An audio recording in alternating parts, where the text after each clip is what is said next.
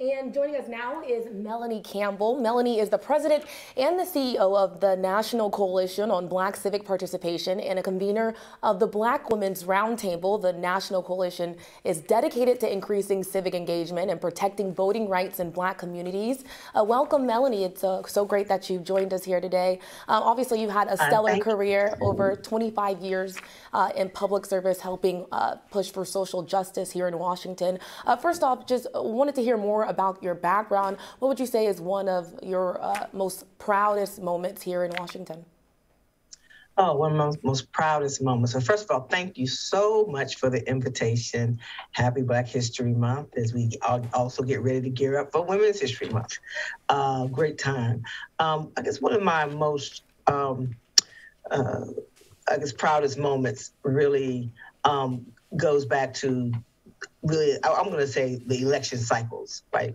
Of seeing, in recent times, of course, the first Black woman be elected to be Vice President of the United States, and Kamala Harris.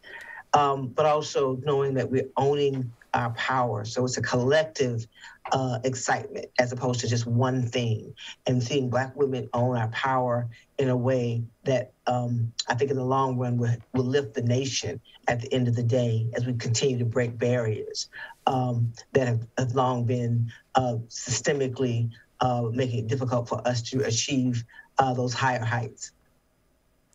Got it.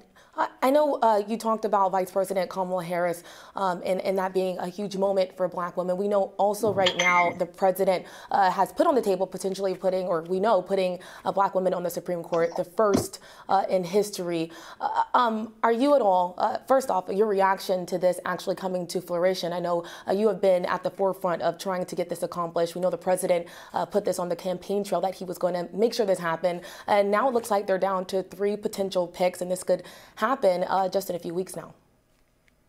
Yes, we've been working on it even before I came to Washington, D.C., and that's been one of those things that Black women have been aspiring to see happen. You know, we tried to do it during the Obama administration, but we're not successful. So when you think about what that means to be at that table, to have that lived experience at the highest court in the land, we know the issues of racial justice and gender justice, all roads definitely lead through several avenues, and the judicial system is one of those key areas where you can exact justice or you have justice denied. So not being able to see a Black woman, 233 years of the U.S. Supreme Court, not having that lived experience that comes with being not just an African American, but being a woman in this nation, I think will bode well for where women go when it comes to owning our power in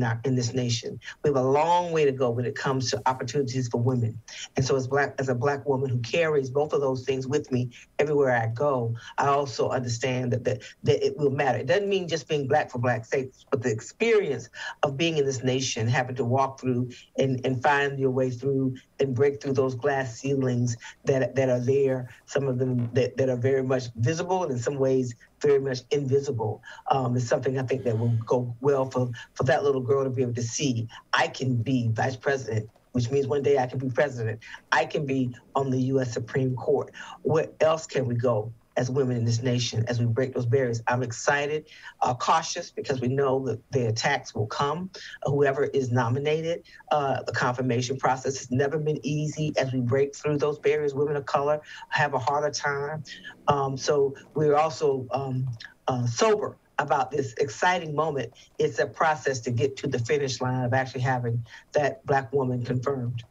I was just going to touch on, we're not at the finish line. You kind of brought up some of the concerns that have already popped up. We've had different members of Congress touch on their concern that the president is using some sort of affirmative action to put forward a Black woman on the Supreme Court.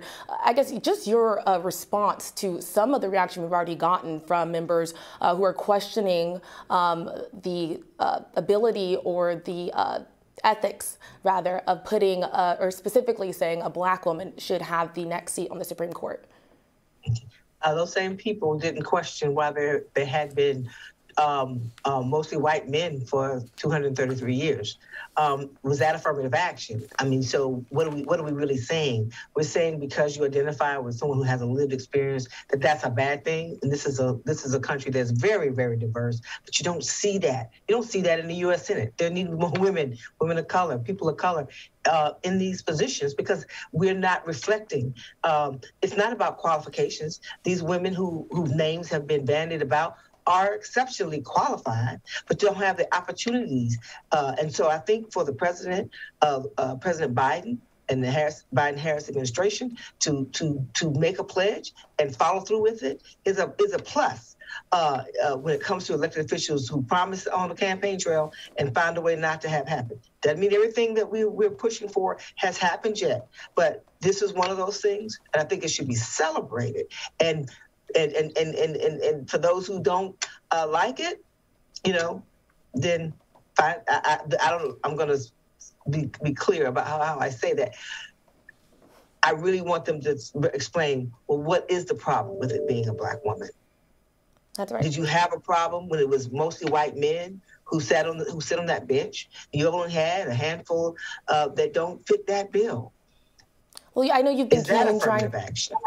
Right. And I know you've been key in trying to bring attention to qualified candidates, and now it's being narrowed down. So we'll see how it all plays out in the Senate here in the few weeks when we potentially could start having hearings and hear the questions, I guess, some members of the Senate might have. But I know another issue you have mobilized around is voting rights.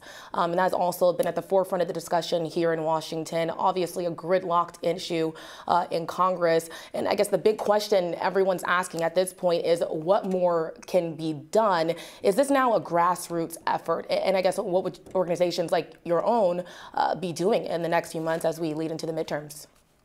A couple of things. One, we know we're in the midterms. We have to organize. We've been encouraging the Justice Department to make sure that they are able to monitor the elections. So as some of these voter suppression laws have taken effect, be there on the ground in the community where voting is happening to be able to witness the voter suppression in real time that we know will happen. The other thing is that the administration to continue to do everything they can through executive actions, but the Congress still must act. If you weren't able to get things moved, you need to find a way to carve out at minimum. This is my organization's opinion, at least, that you carve out some areas of it. Because when I remember watching the debate on the floor when they were trying to move the John Lewis Voting Restoration Act and the Freedom to Vote Act that they combined, trying to maneuver and couldn't get it done because of rules. That people said, oh, well, I voted, some of the Republicans said, I voted for the restoration of the Voting Rights Act in 2006. It was 5 pages. This is 700 pages. Well, find a way to find some element, minimally.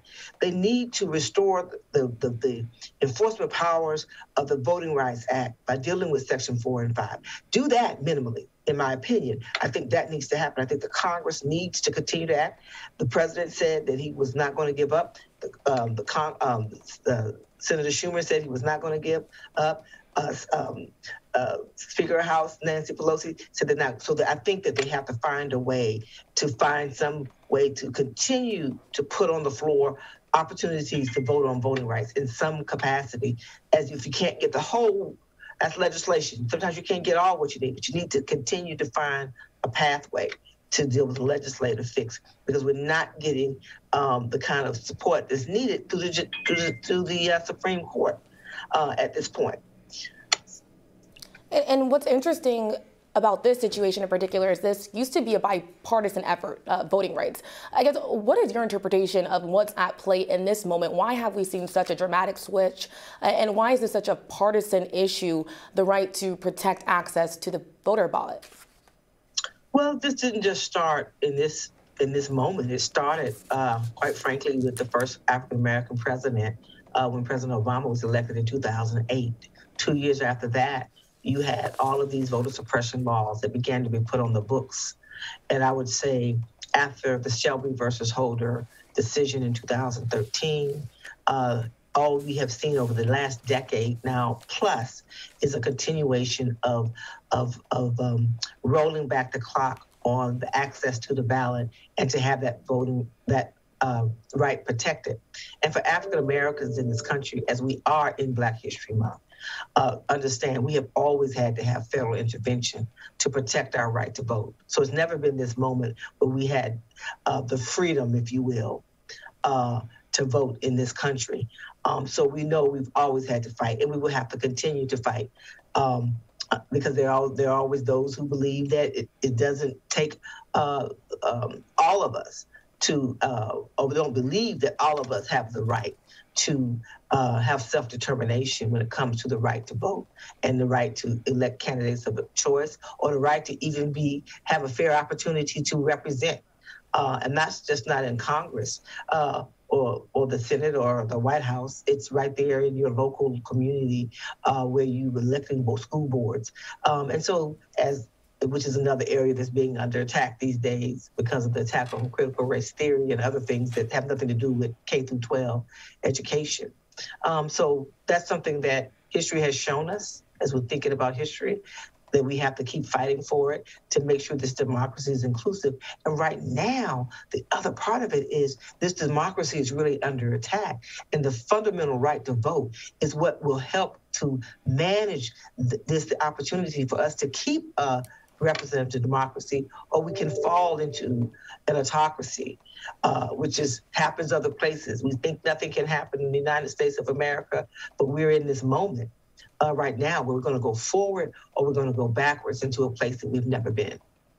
Well, thank you again, Melanie, for sharing your time, and your work obviously is so important in the midst of these critical issues like you just pointed out.